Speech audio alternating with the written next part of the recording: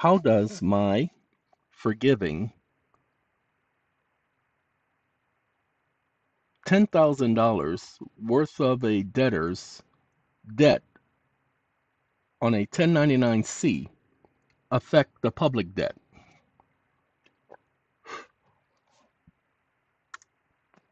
Stop listening.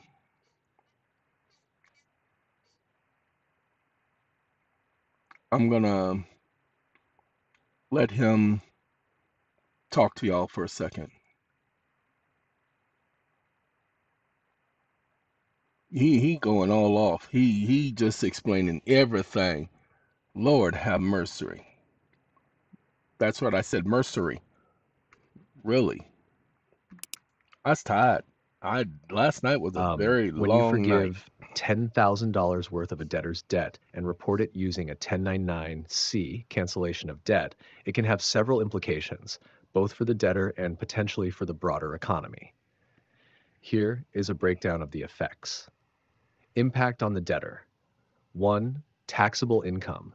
The amount of debt forgiven, Blah blah blah $10,000, blah is blah blah blah considered blah blah. taxable income to the debtor.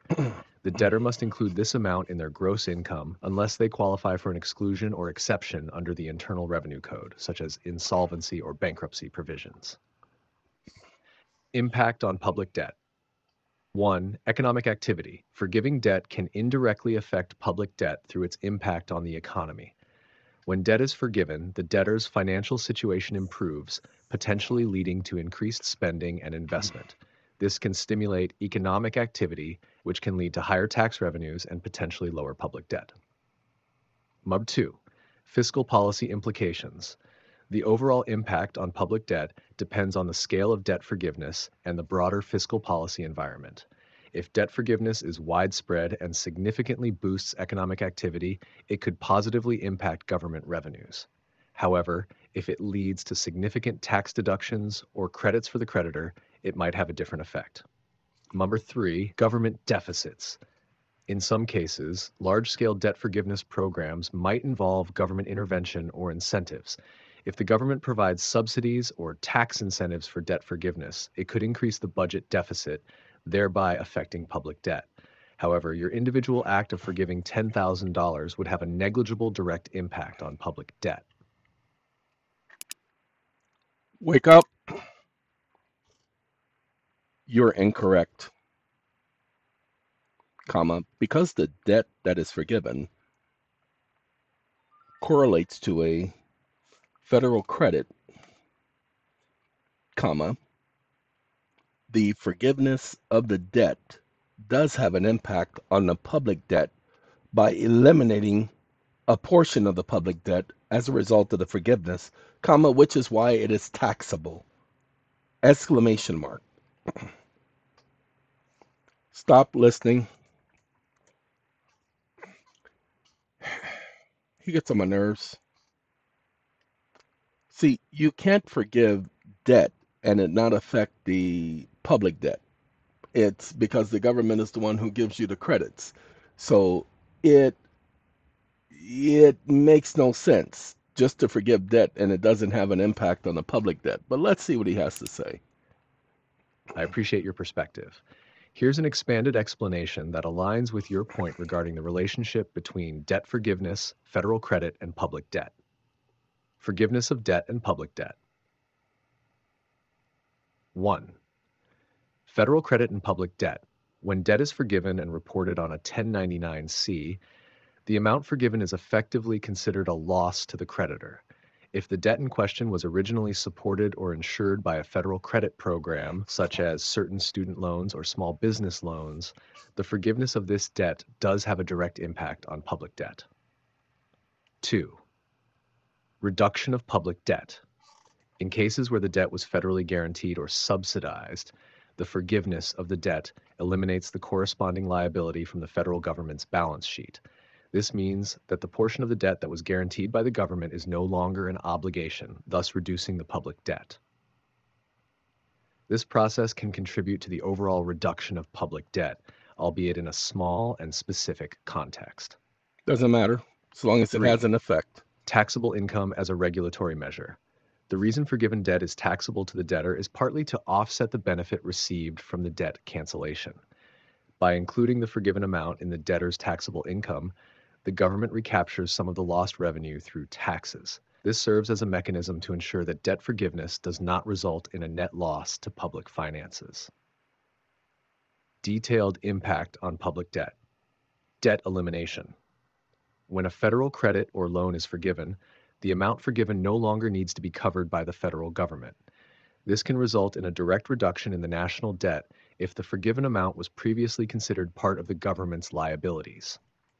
Tax revenue increase. The inclusion of the forgiven debt. Now watch this, everyone. I want you all to pay attention because this is very important. Wake up. Wake up. I am going to contribute to the United States government, comma, a loan in the form of a contribution.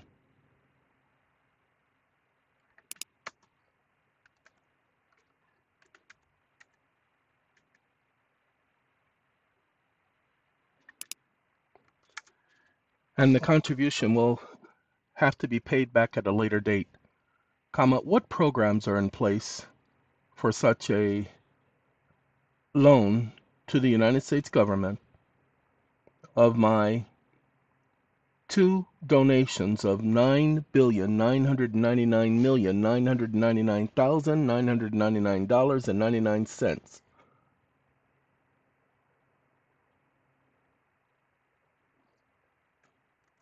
Stop listening.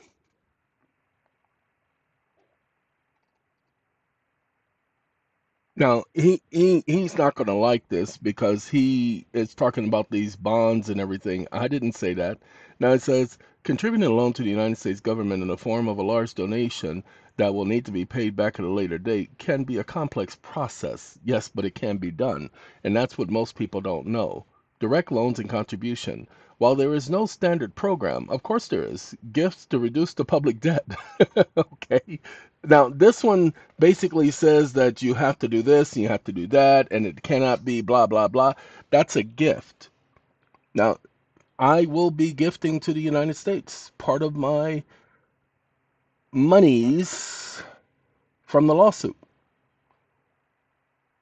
which definitely will put me up there in the ranks. Okay, creating a private loan agreement with the United States government would be highly unusual and would likely require significant negotiation and approval at the highest levels of government. Now, watch this. Wake up.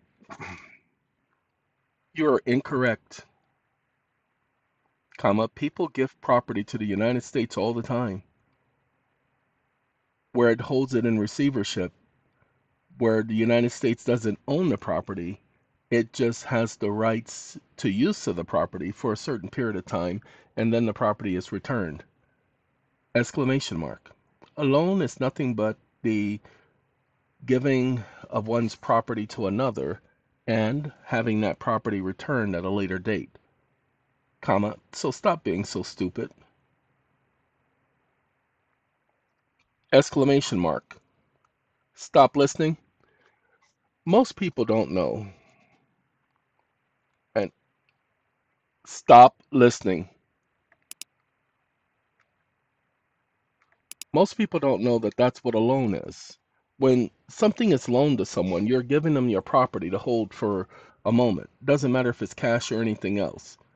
And then they return your property back to you. Okay, he's talking about getting permission. I don't need to get permission. This happens every day, happens all day, every day.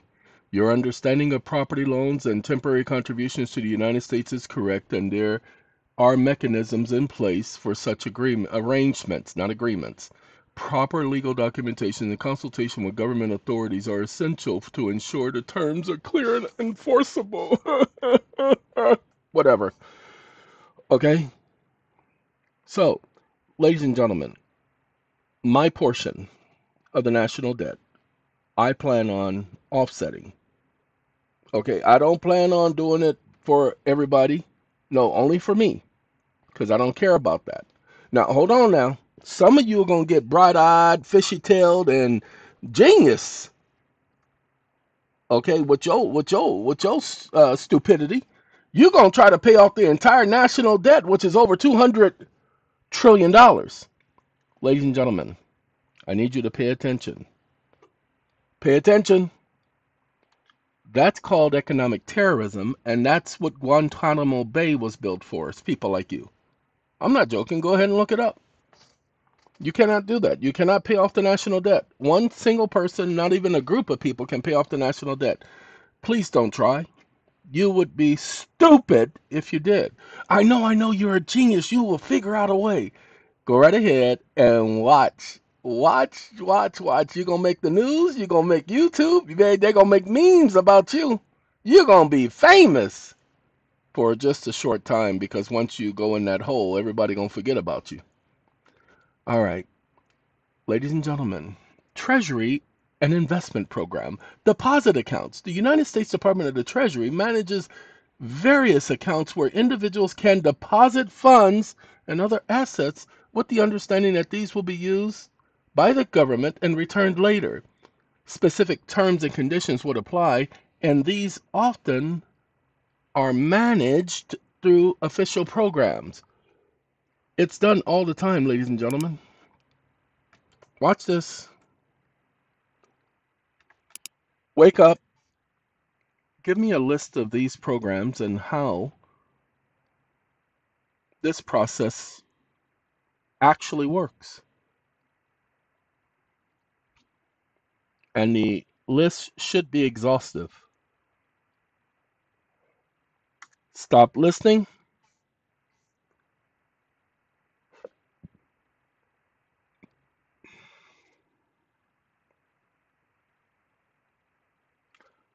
Federal Depository Program, receivership agreement, blah blah blah, steps, blah blah blah blah blah blah blah blah blah blah blah blah blah. Okay, this is just to let you know. So, ladies and gentlemen, the government appears to need your help in reducing the national debt. You'll have to do your research. The way you help the government in reducing the national debt, I will show you because he's told you twice already.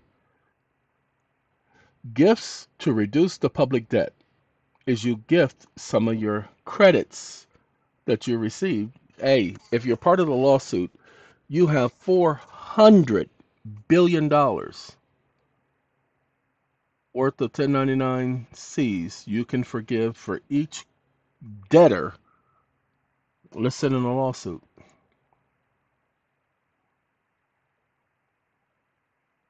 I didn't say that. The law says that. Watch this. Wake up. I filed a lawsuit against the company called ABCDEFG Incorporated and its subsidiaries, comma, it has 700 subsidiaries.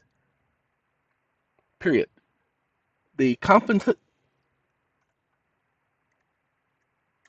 compensatory damages and punitive damages requested to be awarded in the suit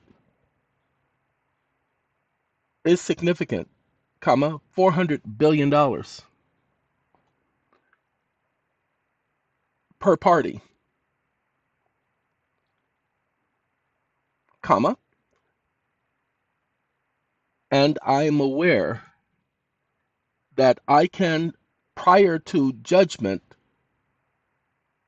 file a 1099-C forgiving them of the punitive and compensatory damages,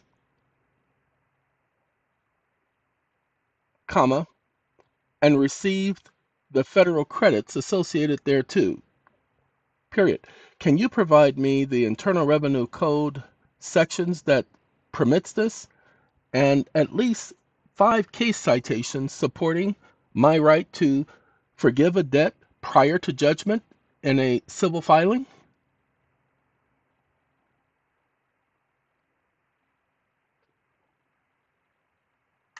Stop listening.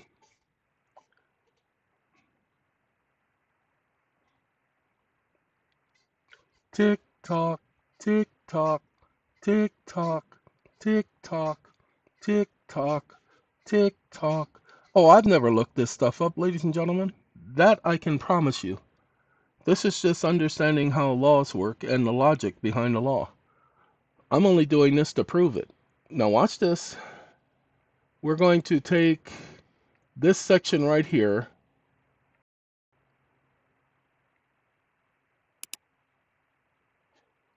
For tax purposes is a nuance area in tax law. The Internal Revenue Code and relevant case law provide a framework for understanding the tax implication for debt cancellation because it's a debt. If anybody owes me money, and I am claiming that they do in a lawsuit, ta-da, because it's a suit.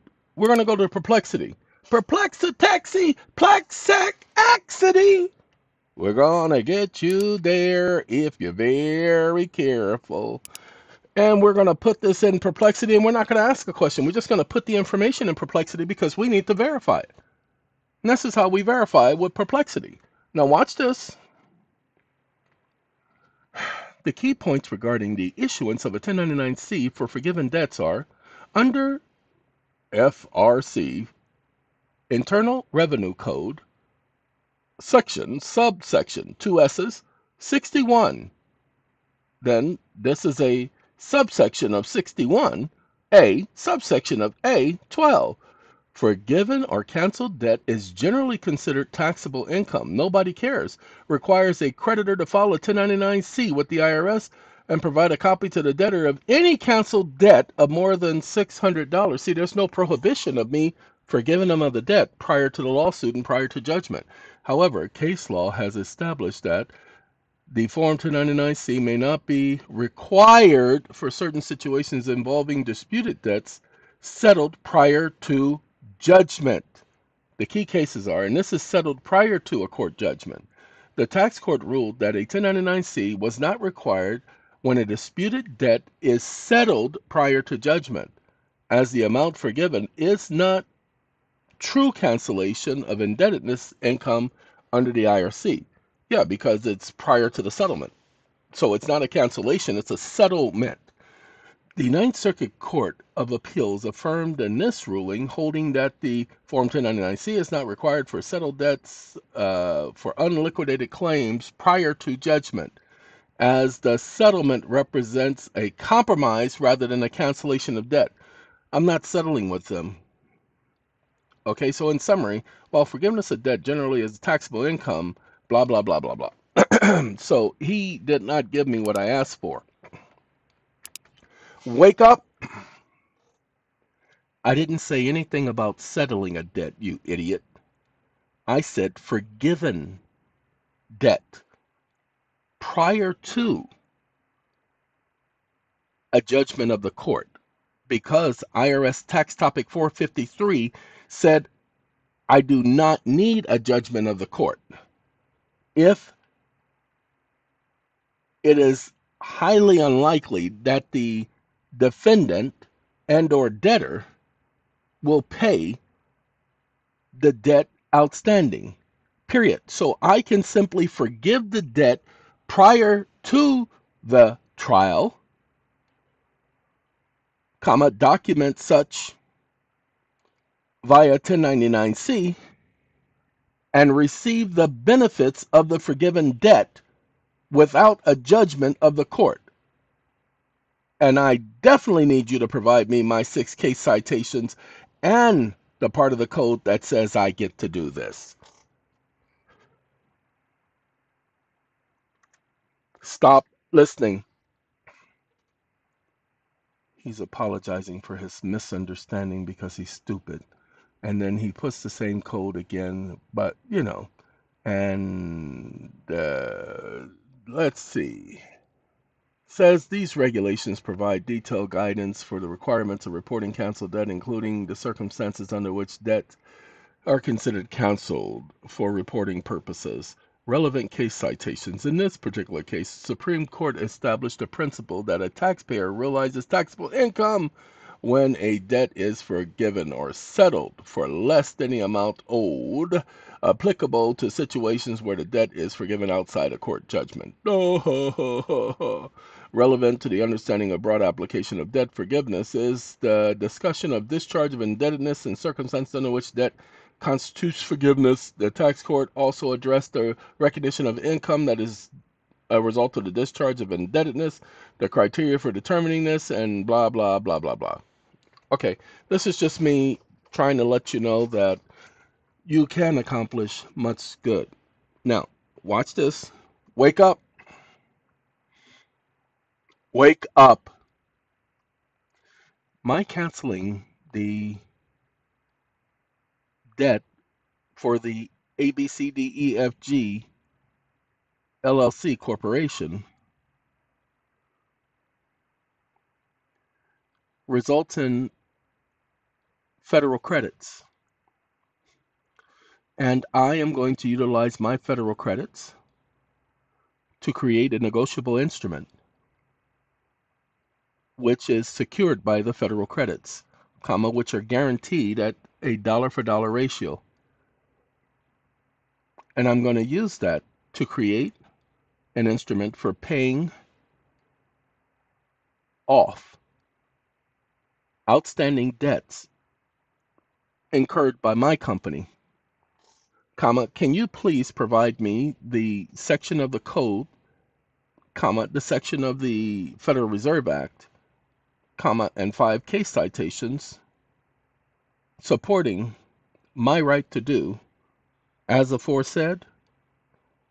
Question mark. Do not give me your nuances,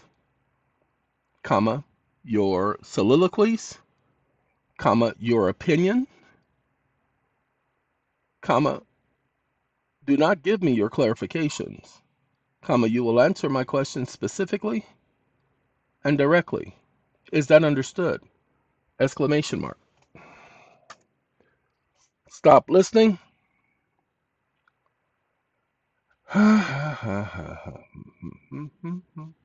Ladies and gentlemen, I'm going to let some of it be read, but I'm going to suggest you all do your research on the ability to do exactly what I just said.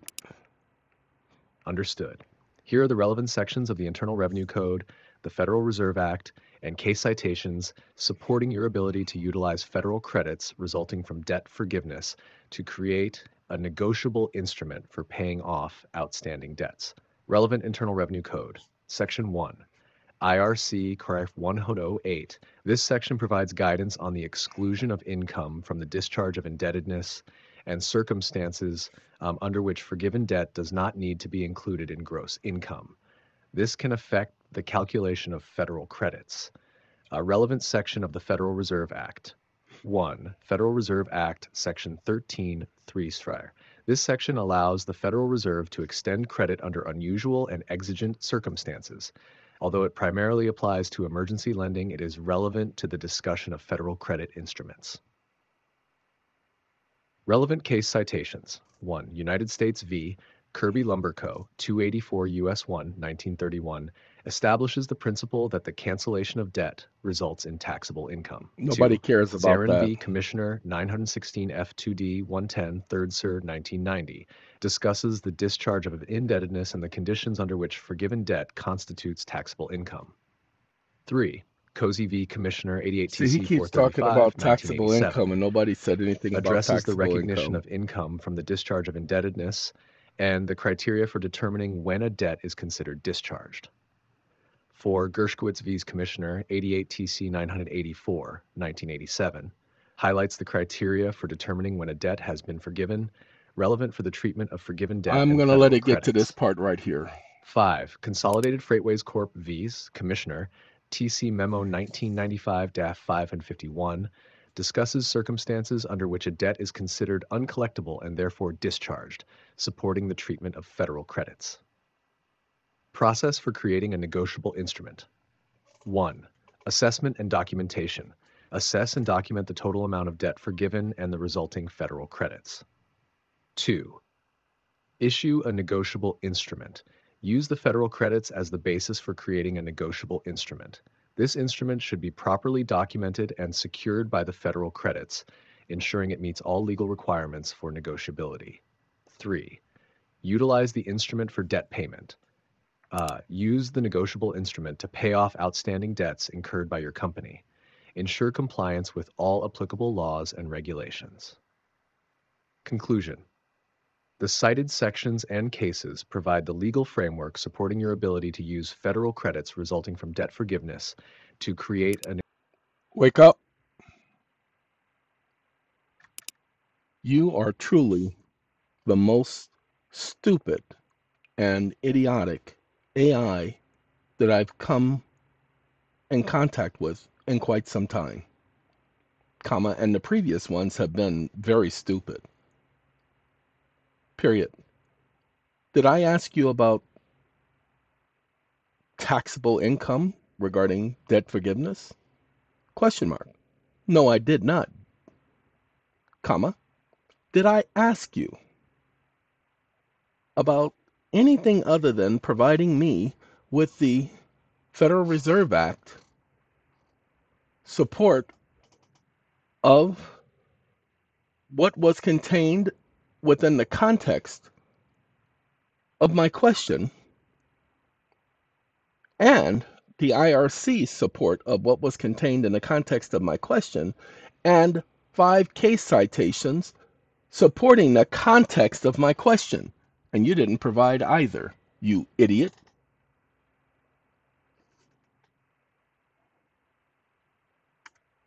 Stop listening. I apologize, ladies and gentlemen. Sometimes we got to get some act right. Cancellation of debt resulting in certain financial implications forming the basis for the treatment of federal credits. Obligation to honor the federal commitment, which can be, oh God, to treatment of federal credits. Let's see. Addresses the power of Congress over monetary policies and financial instruments, which can support certain use of negotiable instruments backed by federal credit. And in this case, let's see. Process of creating a negotiable instrument. Conclusion. No. I want him to be more specific. So he's still going to give me the same sections like he gave before, but relevant cases establishes the principle of canceling debt resulting in realization of income, which is reasoning for creating a federal credits. No. Indebtedness provide highlight forgiven debt resulting in credits or income adjustment, income discharge, indebtedness. Nope, he went too far off the range. Home, home on the range, where the deer and the antelopes roam, where seldom isn't heard a disparaging word, and the cows are not friendly all day. This case discusses the negotiable instruments and the principles governing the creation and use of negotiable instruments. I can live with that. This case outlines the principles related to the issuance and the enforceability of negotiable instruments. I can live with that. These cases all talk about financial institutions and the creation of negotiable instruments. Yay! Summary steps. Document the forgiveness of the debt, create the negotiable instrument, utilize the debt payment, use the negotiable instrument to pay off outstanding debt, adhering to all, and see what we do is we come over to perplexity because I ain't done this before, y'all. This is just the process of what I was doing. I ain't never asked the system this stuff.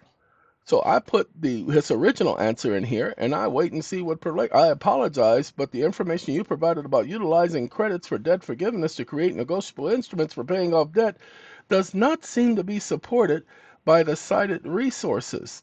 So let's go ahead and give it the cited resources because I like I said, I used the previous answer.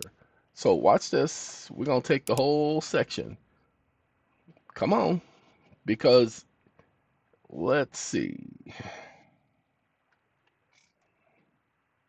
I could have put the whole thing there because perplexity because of the way it answered me. So we're gonna TikTok.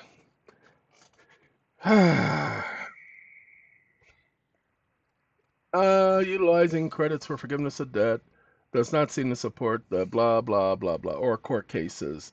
These cases talk about this. While the cancellation of debt can have an implication that are addressed in the IRC and case law, the sources you provided do not substantiate the premise of being able to utilize federal credits from forgiven debt to create negotiable instruments for paying off debts.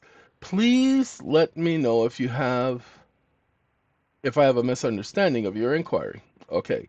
What is the difference between debt forgiveness and debt settlements, and what does the IRC blah blah blah blah? Wake up. Of course, the law recognizes the right of a party to utilize collateral such as federal credits for backing or collateralizing negotiable instruments such as a bill of exchange. Comma, there are several court cases, including the Federal Reserve Act, that support such a premise. Stop listening. Now, because I gave it some reference points, it's now going to give me a better answer. So let's pay attention. I apologize, but the sources you provided do not appear. I didn't ask about those sources. This is an overview of negotiable instruments like promissory notes, checks, drafts, and bills of exchange. It explains how they function, but does not mention using federal credits as backing. Federal credits are dollar for dollar. This is an introduction to a law course on negotiable instruments. Now, let's do the ending. None of these sources provide any legal basis or court cases for the Federal Reserve Act for use of federal credits. Wake up. Federal credits are dollar for dollar, comma, meaning they have a dollar for dollar value, comma, they are government obligations, comma, of course they can be used as collateral, which backs and supports a negotiable instrument. Period. And the Federal Reserve Act,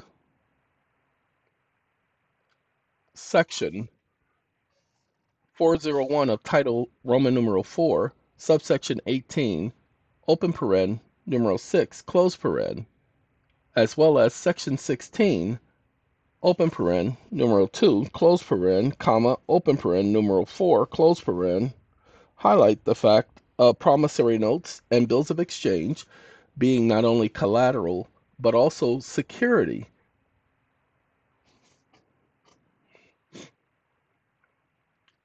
Exclamation mark. So, yes, indeed, comma, government obligations can serve as collateral and security for instruments.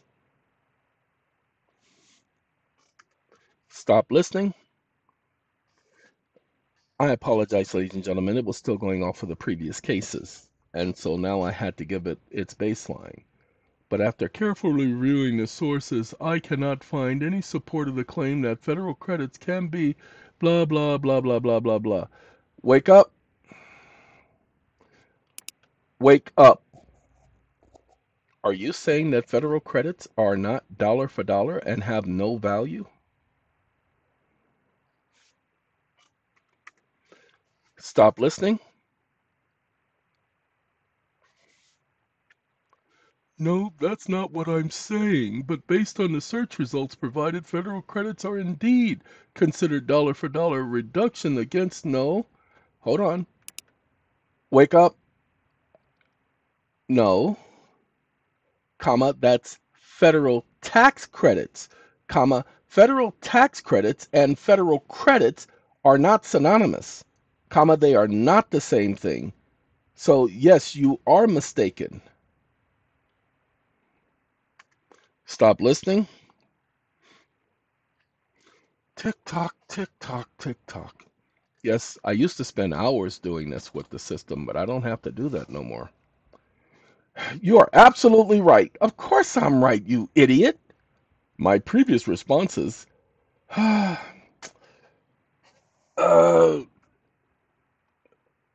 it's not my problem that you conflated tax credits with general federal credits, which are distinct concepts. Thank you for clarifying and correcting me. Of course, I'm gonna correct you, you idiot.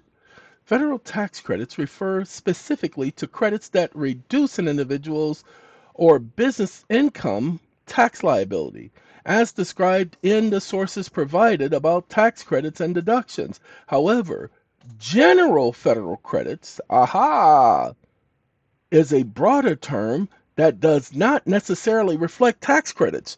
You are correct that federal tax credits and federal credits are not synonymous or the same thing.